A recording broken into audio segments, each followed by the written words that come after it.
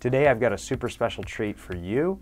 We have found a way to hack stems, the multi-audio format from Native Instruments that gives you drums, bass, vocals, and other parts from a song. We're going to show you today how to break those parts apart using a free piece of software, put them in the DAW of your choice, and create some very interesting custom instrumentals for your DJ sets, regardless of the software or hardware that you're using. Here are the steps you need to follow to break down stems and start to get into the different parts. First, we need to install the right software. You're going to need two pieces of software. Number one, Audacity. This is a free audio editor for both Mac and Windows. You can go ahead and get it for free here or in a link in our article, which is underneath me. The second piece you're going to need is something called FFmpeg, which is a video encoder that's also free. The link is underneath us in the article. You're going to get direct links to free downloads for that as well. First, let's go into Audacity and make sure that that FFmpeg encoder is installed. You go to Preferences, you go to Libraries, FFmpeg library, locate, and go ahead and navigate to the download you got from us. Now we've got Audacity up, running. We've got our MPEG library, which allows Audacity to read this stems file. Now let's import these stem files into Audacity and isolate them. Here I've got a stem file here. You can see it's got a .mp4 ending, and it's pretty large, 40 megabytes. If we play it, we're going to hear the track. We could load it into Tractor, we could load it into iTunes, we could load it into anything, and all we've got is the full track. No matter what you do to this file, there's no way to kind of get in, crawl in, and pull out just the bass unless you follow the following steps. Let's go ahead and import audio in Audacity. Go ahead and select the stem that you want. Now you're going to want to select the streams that you want to import. You can't really see them, but you can see that I can click through them. There's 5. So I'm going to select all streams, hit OK. Now the 5 streams are the stereo mix and the 4 isolated parts of the song, whatever that producer decided to isolate. Bass, drums, maybe some synths, and if you're lucky, maybe some vocals as well. You can just import the bottom 4, but it's probably easier to import all 5 and then just ignore the stereo mix. Audacity's now finished importing all the files, and we can see them inside the program. There's 5 different stereo waveforms. We've got the stereo bus here. That's the whole mix, everything together, and then you can see the individual isolated parts. Let's get them out of Audacity though and into our DAW. So we'll go to Export Multiple, and here we'll probably do numbering after file, and I recommend that you do an AIF or WAV format export. An MP3 would re-encode what was already encoded as an MP3, going through that process twice. So let's keep it as AIFF or WAV, whatever you prefer. Not a big difference between the two. Don't really need to edit metadata, and I'm going to go ahead and put them in my folder. It's exporting all those files, and if we go over to that folder, we'll see that I'm starting to see files here.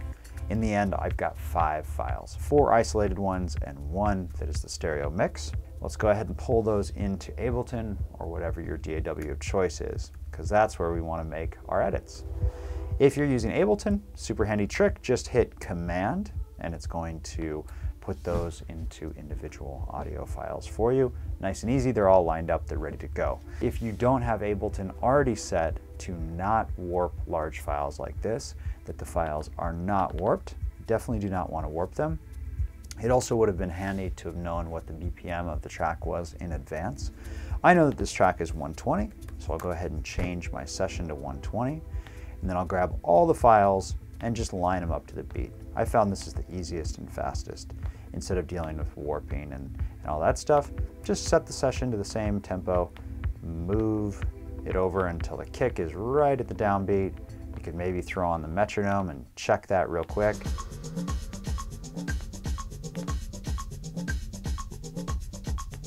Easy peasy, done. Now the reason I do that is very simple. Personally, I've been taking the drums out of these mixes, which is super fun because then I have an instrumental. But if you take the drums out, it's really hard to tell where the downbeat is. So what I recommend that you do is take just a little chunk of the beat, copy it over to before the beginning of the song. So here's the beginning. And so I've basically created a little bit of a beat intro. Now I'm going to delete the drums, and what it gives me is a little drum intro, and then it's going to go straight into the 1.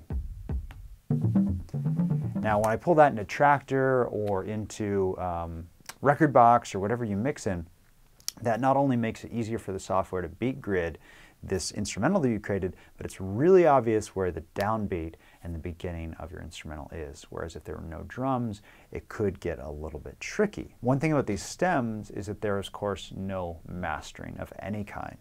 These are pretty raw files, and playing them out, sometimes they can sound a little flat.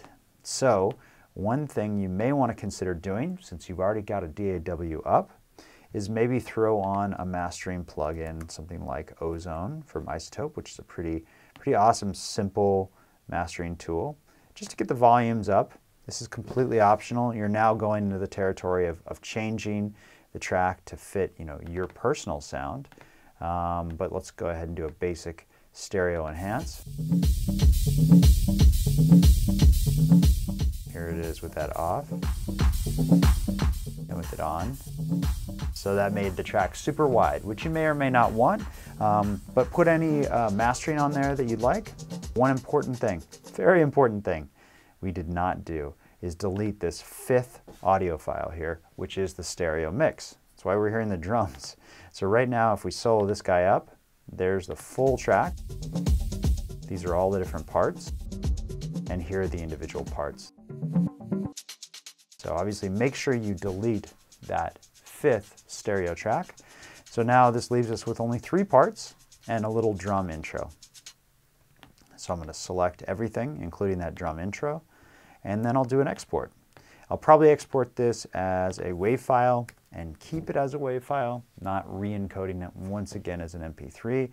Again, that 2 stages of lossless action going there. So we just call this truncate custom stem, let's call it that. And I'm going to put in the BPM in the title to make it easy, so when I drag it into my software, I can punch in that BPM and make it really easy to process. So that's pretty much it. It's very simple, it's all free. All the links that you need to do this are underneath me in the article that we've got on this topic on djtechtools.com. There's probably some other ways to do this. We've looked into a lot. This seems to be the most simple and reliable. But if you have a better methodology and you've got some suggestions that we might have missed, please tell us in the comments on djtechtools.com.